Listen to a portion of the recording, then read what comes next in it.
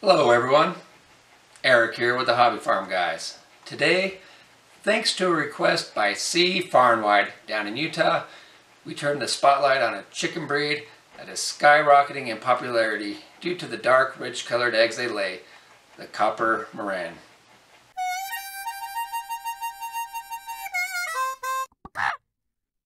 Maran chickens originated in the French port town of Maran, located in the Bay of Biscay in southern France. Local landrace birds, often referred to as swamp chickens due to the marshy, low-level countryside they thrived in, were crossed with gamecocks from India and Indonesia, creating what became known as Marandise fowl. Over time, additional breeds such as Brahmas, Crowned Langshan, and others were added to the mix to create the Maran we know today. Pronunciation of the breed name is all over the place. If you look at French language rules, the S is silent and so pronounced Maran. Several varieties are available such as the Cuckoo, Wheaten, and Colombian. Maran can be clean-legged or feather-legged. In Britain, the standard recognizes only clean-legged. In the United States and France, it's all about the feathers. And in Australia, take your pick, as both are recognized. Although different countries have different standards when it comes to Maran, they are generally classified as large type fowl of continental breed. Originally popular in France due to the large, deep-colored eggs they produce, Marans nearly went extinct following World War II. The French Department of Agriculture rescued them from obscurity and began a breeding program with the goal of increasing egg production, which it did. By 1952, Marans were producing up to 200 eggs per year. It's worth noting that as egg production increases, the deep color of the egg fades. The Black Copper Marans sport a body which is strong, long, and sturdy, and they should be wide through the shoulders. They have remarkable plumage. The overall body feathers are deep black, which can have a green iridescence in the sunlight.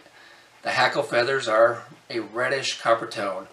The rooster also has copper saddle feathers that cascade over the back, and while the hen isn't as fancy, she's still a beautiful bird. Males weigh around 7 to 8 pounds, and hens about 6.5 pounds. There are Bantam Marans, but they're quite rare. The single comb, wattles, ears, and face are all red.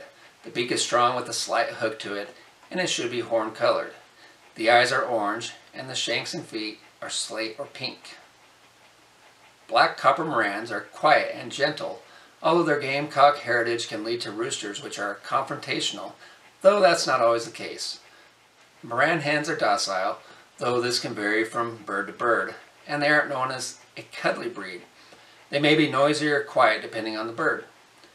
Marans are an active breed that enjoy foraging and free ranging, but they'll tolerate confinement fairly well. They're also suitable to colder climates if given adequate shelter, though their large combs are susceptible to frostbite. Marans lay a dark brown egg, but the black copper is sought after as the eggs can be very dark chocolate. The fewer eggs a hen lays, the darker they are. The pigment that produces the brown color is finite, so as she ages, the ink in the well may start to run dry, producing lighter eggs. Egg quality is unsurpassed. In fact, 007 himself, James Bond, is known to eat only Maran eggs. The Maran Society developed a scale for the color of eggs ranging from 1 to 9, with 9 being the darkest. A hen that lays eggs lighter than a 4 is not considered to be a Maran. If you want to acquire Marans, be prepared to part with some serious money. While they can be bought for $10, if you want the dark colored eggs, you'll pay much more. Make sure to find a reputable breeder, and remember, you get what you pay for. So there you have it, the Black Copper Maran chicken, a great looking dual purpose bird that lays rich dark brown colored eggs. Let us know your thoughts and suggestions in the comments below, and until next time, keep on hobby farming.